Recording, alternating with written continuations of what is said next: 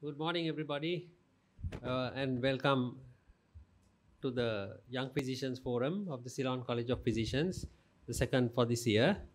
We have two speakers, Dr. Neomal De Silva, who is a senior registrar in endocrinology of the University Medical Unit, who is going to speak first on insulin, a 100-year journey. I would like to invite Dr. Neomal De Silva to speak, to do the first part of the Young Physicians Forum. Over to you, Dr. Silva.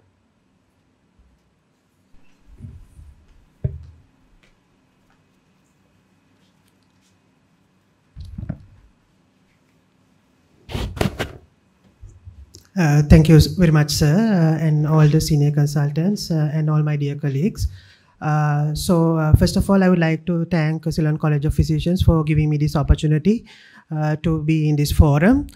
So today I will be talking about insulin, 100-year journey. So as you know, this year marks the 100 years since the initial discovery of insulin. So I thought it would be a proper opportunity to talk about insulin, how it has progressed since that initial discovery. So this is the outline of my presentation. First, I will be talking about the structure and physiology in very brief, and then something about the history of insulin, and then about animal and human recombinant insulin, and then about the rapid-acting analogs as well as the long-acting analogs available to us, and then the premix insulin, and then something about the biosimilars, and then technology in insulin delivery with regard to the future of insulin therapy. So first, if we go to the structure and physiology, so as you can see, insulin is a polypeptide chain. Initially, this is actually single chain, but when the C peptide is cleaved off, it becomes two chains, A chain and the B chain, and they are combined by two disulfide bonds in interchain and one intra-chain disulfide bond. And this is the most important thing we need to realize, that insulin exists as a hexamer. So when it is released from the pancreatic beta cells to the bloodstream, they disintegrate into monomers. And these monomers are the biologically active form, and they exert all the biological effects of insulin. And this is the other concept that we need to understand, that there are two ways in which the insulin is secreted. So there's a basal secretion throughout the day to maintain the fasting blood sugar levels. And after a meal, there's a postprandial insulin surge to counteract the increased amount of glucose that is entering the body from the GI tract. So that is the normal physiology. And when in our insulin therapy, we try to mimic this as close to the physiological state as much as possible. So something about the history of insulin. As I mentioned before, insulin was first discovered in 1921 by these four gentlemen. First one is Dr. Frederick Grant Banting. He was actually a surgeon and was not actually a very successful surgeon. Because of that, he had to work at a university as a demonstrator. Then he stumbled upon the idea of using pancreatic extracts for the treatment of diabetes. And then John James McLeod was a professor of physiology who gave the theoretical background, because Dr. Banting did not have any sort of postgraduate qualification, so much theory knowledge regarding experimentation. Then Charles Best was the medical student who helped Dr. Banting, and James Collip was the chemist who helped to purify the insulin. So I just need to reiterate that the backdrop in which insulin was discovered.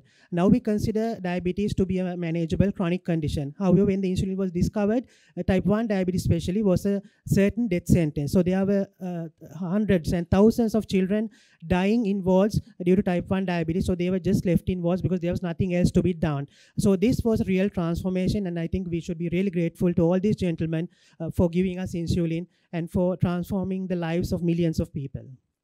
So this is a brief timeline of how insulin has evolved. Now I would like to talk about animal and human recombinant insulin. So as we discussed before, initially this Dr. Banting, they extracted insulin mainly from dogs initially, and later cows, pigs, like animals were used to get insulin. However, there were certain issues associated with animal insulin. One was the risk of infections, especially prion diseases like bovine spongiform encephalopathy, then allergies, as well as anti-insulin antibodies, which led to lipoatrophy as well as insulin resistance. So to address this issue, then we had human insulin. So the recombinant insulin is made from this DNA technology. So we use bacteria. So inside bacteria, you have these pieces of DNA called plasmids. So we cleave off part of the plasmid, and then we insert the human gene responsible for insulin production into that plasmid.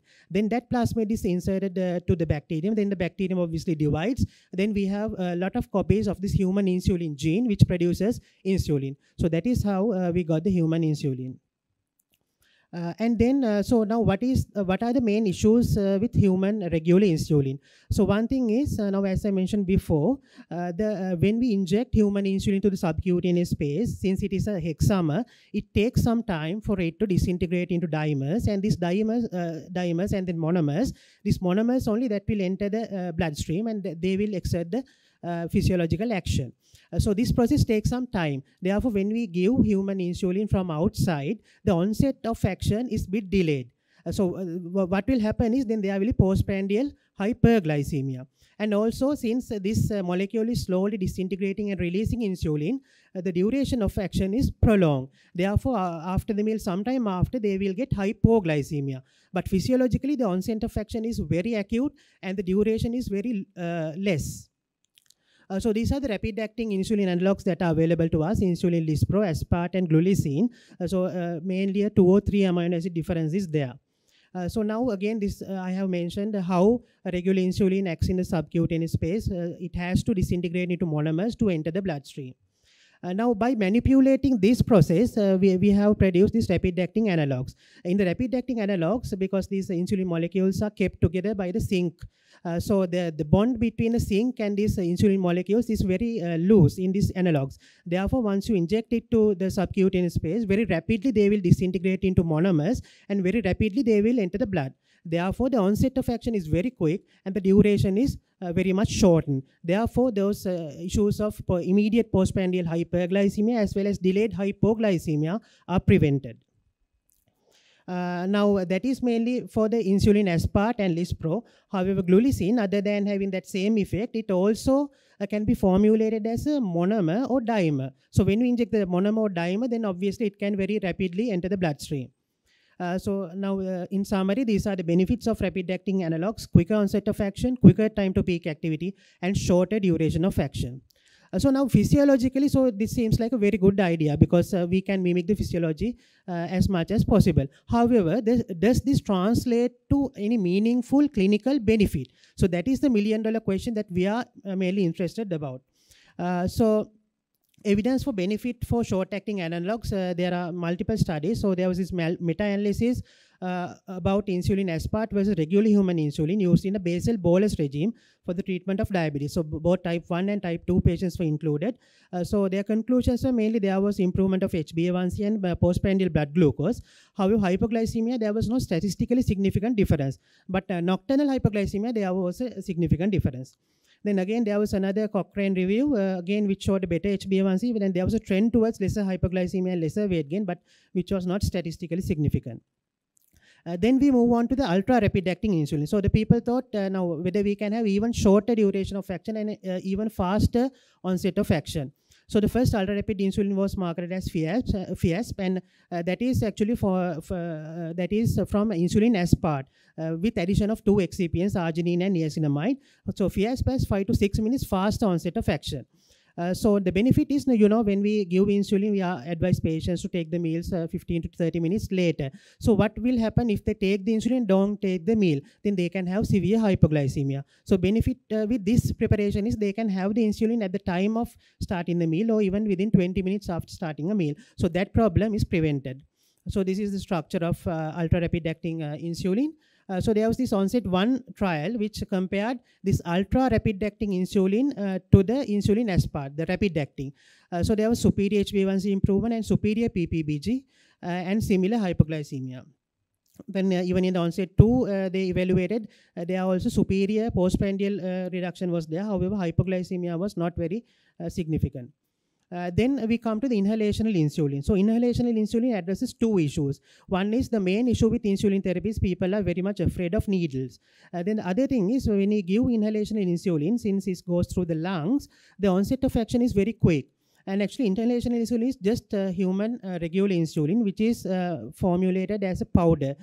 Since there is, it does not go through the subcutaneous space and all, it immediately enters the blood. So this seems like a very promising approach to insulin therapy. However, the first inhalation of insulin was later discontinued due to certain issues. And even the second one, which was approved in 2014, called Afrezza, had significant issues such as decline in pulmonary function, slight increase in incidence of lung cancer, as well as bronchospasm. So because of all these issues, it was not really a commercial success, despite being a very promising concept. So maybe in the future, we might have better preparations. So this is again a summary of the short-acting insulins, human regular insulin, and the Lispro, Aspart, and Glulicin, which are rapid-acting, and the ultra-rapid-acting fast insulin Aspart, and the inhaled human insulin. And then we move on to the second part, that is the basal insulin secretion. So intermediate and long-acting analogs. So first we had this intermediate acting insulin or isophane insulin, which we commonly use in our clinical setting. So its duration of action is 13 to 24 hours, which is longer than human insulin, but it is not sufficient to mimic daily basal insulin release in individuals with severe insulin deficiency. That is because the duration of action may be less than 24 hours. So usually in our practice, we have seen like initially we might start it as a once daily dose, but inevitably as the diabetes progresses, we might have to use it as a twice daily dosing. And the other thing is it is a precipitate with protamine and zinc, so we need to resuspend it by rolling before injection. So this is comparison between human regular insulin versus isophane insulin. So because of this issue, there were other long-acting analogs such as insulin glargine, insulin detamaya, and then glargine 300, the concentrated version, and degludec, which is the longest-acting insulin. So these are the action curves of different types of insulin. So glargine, what it does is when it enters the subcutaneous space, it undergoes pH-induced precipitation. Therefore, it very slowly releases these monomers into the bloodstream. That's why it has a very prolonged duration of action and very smooth profile. So it almost 24-hour profile is there with glargine. It was first approved in 2000. And then detamaya, the formulation is it comes as a dihexamer. So then it takes a long time for it to disintegrate into dimers and then monomers, and also it's profoundly albumin bound. So because of all these reasons, it has a longer duration of action. However, compared to glargine, again with detamaya, the duration of action is less. Therefore, even detamaya you might have to give twice daily. And the other thing is you will have to give a larger dose of detamaya compared to glargine. And the other benefit of detamaya is injection to injection glycemic variability is greatly reduced. Because as compared to isophane insulin or glargine, detamaya comes as in solution. It is not a precipitate. So the predictability of glycemic response to insulin is better with detamaya. And then there have been multiple studies which compare these analogs versus the regular isophane insulin. So as you know, we can use basal insulin in two settings. One is now when the patient is on maximum tolerated oral doses, we can add a basal insulin to that regime, which we call the basal oral regime. Or then when the diabetes progresses, we can go for the full basal bolus regime. So in the basal oral regime, there was no change in glycemic control with the newer insulins, but there was less hypoglycemia. But if we use it for the basal bolus regime, there was better glycemic control, but no increase in hypoglycemia. So this glargine versus NPH in basal oral regime was compared in this treat to target trial, which showed, of course, less hypoglycemia with glargine.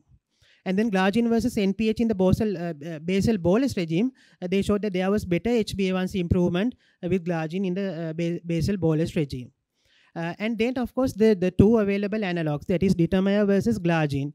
Basically, glycemic efficacy and hypoglycemia were similar for the two, but detamaya, there was less weight gain. However, detamaya also needed more injections, site reactions, and dose requirement with detamaya. So those were the pros and cons of detamaya versus glargine. Then we had concentrated insulins because now glargine came as, like usually insulin comes in as 300 unit concentration. So they produce a 300 more concentrated version. So the thing with more concentrated versions, it is even slower to release. So the duration of action is even prolonged. And the other thing is the glucose lowering effects of U300 at steady state appear to be lower than U100. So these two preparations are not bioequivalent. Like, I mean, if we are giving a volume of insulin in U100, we cannot just give 1/3 of U300 because they are not bioequivalent. So this is how the concentrated insulins, they have slower absorption. So there was this study comparing glargine 300 versus glargine 100, edition 1 trial. which showed that there was less glycemic control was equal, but there was less nocturnal hypoglycemia with glargine 300 compared to the glargine 100. So since we have started talking about the concentrated insulins, here I will talk about other concentrated insulins as well. So there are other formulas of concentrated insulins, such as human regular insulin U500, that is 5 times the normal. And then U200 formulations of insulin Lispro, the short-acting analog, and insulin degludec is also available.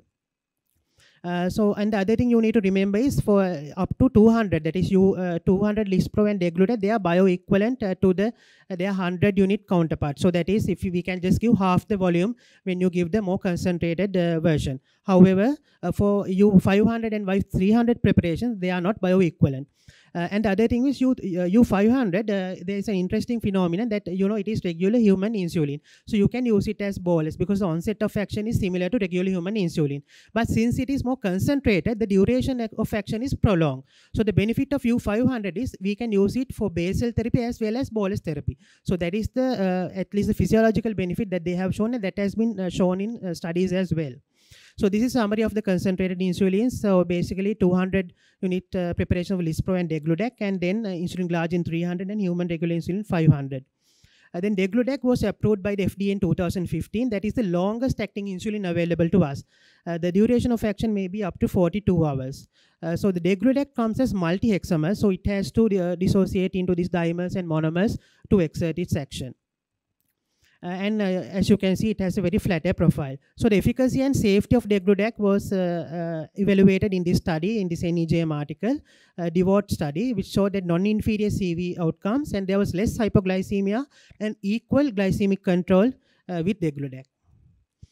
So evolution in a nutshell, so if we give a summary, if we compare glargine 100 to detamir versus NPH, there was similar HbA1c and less hypoglycemia with basal oral, and lower HbA1c with similar hypoglycemia when we used for basal bolus. And glargine 100 versus detamir, there was more weight gain. And long-acting analogs, glargine 300 had the similar HbA1c but less hypoglycemia. Degludec main benefit was less hypoglycemia. So this is again a summary of the basal insulins, starting with intermediate acting NPH and then glargine, detamir, and degludec. So then the other issue with insulin therapy is now, when we give this basal bolus therapy, we might have to give about 4 injections, which patients really don't like. Therefore, they thought of combining a basal insulin and a bolus insulin and then giving it as 2 times daily. These insulin preparations, they may be human regular insulin with NPH insulin, or it may be a mixture of analogs. So premix insulin, usually there is 70% of NPH with 30% human regular insulin. So we have to give it about 30 minutes before the meals. And this rapid then premix analogs, usually Lispro with its protamine suspension. So Lispro is the short-acting counterpart, and protamine suspension of Lispro is the long-acting version. Similarly, Aspart also has the short-acting analog. It has protamine suspension, which is long-acting. So this is the analog mixtures we have. Then again, there is a mixture of degludec and Aspart. Degludec is that longest-acting insulin which we talk about, and it is combined with Aspart. So then when we talk about premix insulins, they are well established for the treatment of type 2 diabetes. However, the thing with premix insulin is we cannot change the bolus dose according to the meal and patient's requirements.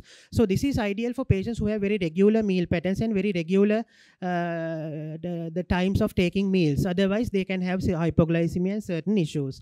And the other thing is now, as you know, these analog versions are much more costly compared to the human insulin.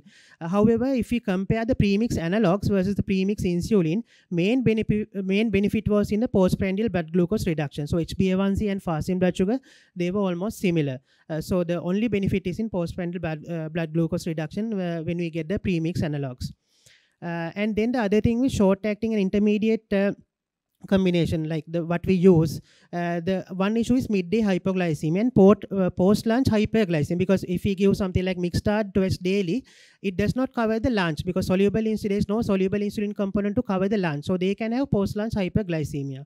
So the ideal combination would be a basal and rapid acting. So now this is again a summary of the premix insulin available to us. Then the other main issue with insulin therapy is the cost. As we know, the analogs are much costly, and even human regular insulin is costly. So to address that, they developed these biosimilars, that is like the generic drugs. So after the patent period is over, they make these biosimilar drugs. So they have helped to make insulin therapy more affordable, because cost is again major issue in insulin therapy. Then when we talk about the technology in insulin delivery, now despite advances in technology, insulin therapy is a very cumbersome business, because patients need to monitor their blood sugar levels, then they need to inject insulin 3 or 4 times a day. So that is a very cumbersome business. So to counteract that, the future we hope will be something like an artificial pancreas, where there is a self blood glucose monitoring, and there is a insulin pump which gives insulin according to the blood sugar values. So they will have these other parameters like time in range, etc. So this new hybrid closed loop systems, such as this T-Slim X2, now has been approved by the FDA. So that is one thing that is coming in the future. And then the other thing is, the main other issue with the insulin is needle phobia. So we have come across needle-less insulin, which actually uses high pressure insulin jet, because in the skin, there are micro pores. So they use these pores for the insulin to get into the subcutaneous space. So this is another promising thing for the future.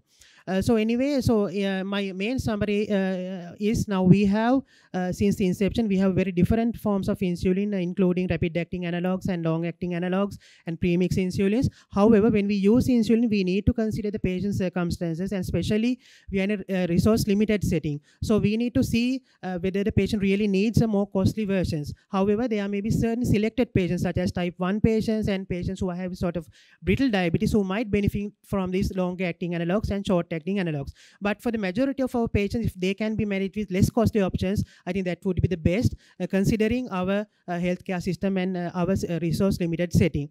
And in the future, we can hope for this better artificial pancreas, and all these new technologies might make the insulin therapy better. So these are my references, and I would like to thank my consultant, Dr. Prasad Katulanda, and Dr. Manilka Sumanithila, and Dr. Sivadasha Padmanathan, and all my colleagues, my other senior registrars, and Ceylon College of Physicians, and all of you for listening to me. Thank you, Dr. De Silva. That was a very informative and interesting presentation. We have time for some questions, if there are any from the audience.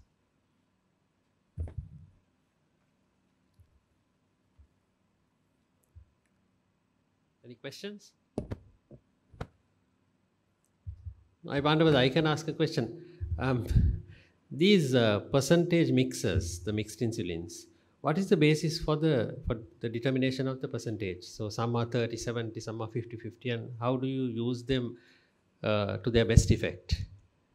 Yes, sir. So now ideally, sir, when we take the total insulin requirement of a patient, so what they actually usually they recommend is to have 50% of that as the basal component and 50% as the bolus component. So I think that would be the ideal approach, sir. But usually in what we have, like, so we use the mixed start. So there 70% of basal component. So that might actually not be the ideal thing, because if we go by the physiology, what they recommend is to have 50-50 basal and bolus regime. So I think that might be a better option, sir, considering the insulin requirements. But do you use different percentage mixes for different purposes? That's what I was yes, sir. In clinical practice, usually no, sir. Because and anyway, these things are in the government sector, that is not available to us. True. So usually we have to do with the mixed start for the pre-mixed and the isoflurane and soluble insulin, sir. So usually we go by that, but then again it has the problem of this.